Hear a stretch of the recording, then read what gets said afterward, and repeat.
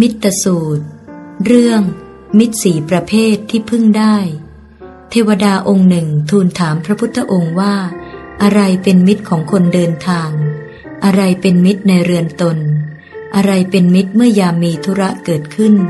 อะไรเป็นมิตรเกื้อกูลไปถึงพบหน้าพระพุทธองค์ตรัสตอบว่าโคต่างเป็นมิตรของคนเดินทาง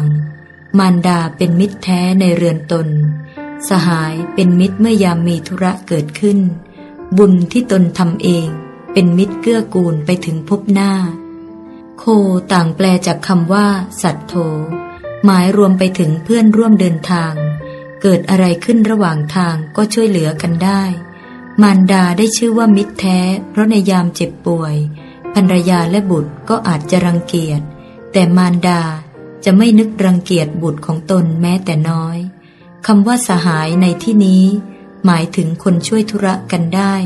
ช่วยเหลือกันได้ถ้าสักแต่ว่าเป็นเพื่อนกินเพื่อนเที่ยวก็ไม่เรียกว่ามิตรส่วนบุญเป็นยอดมิตรเพราะติดตามเกื้อกูลไปถึงพบหน้าจบมิตรสูตร